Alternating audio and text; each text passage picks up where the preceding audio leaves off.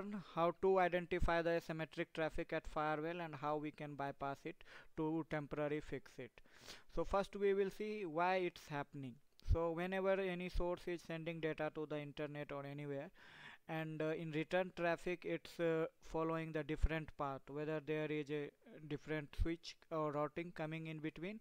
So in firewall you will see the packet as a non-sync traffic. So it will be, you can say, sync ACK or ACK packet you will receive at the firewall, and firewall will silently drop that packet. So once you will do packet capture, you will be able to identify like what is the first packet it's coming. Or also you can check in this monitoring tab. In simple term you can say like from source to destination or destination to source, the traffic is following through the different path. So we can fix it through two way, like first on interface basis, or you can do it for entire device. So we will check both.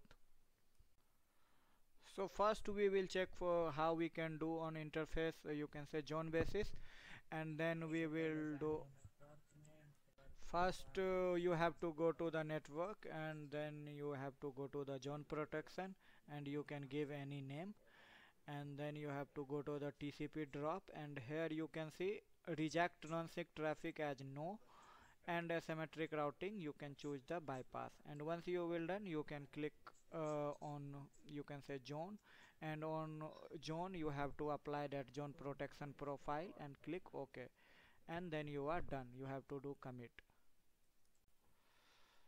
And now we will do for entire device basis. So you have to go to the device, and now you have to go to the setup, and now you can go to the session, and you can select the TCP setting, and then in asymmetric you have to just click on bypass, and just you have to do commit, and we are done.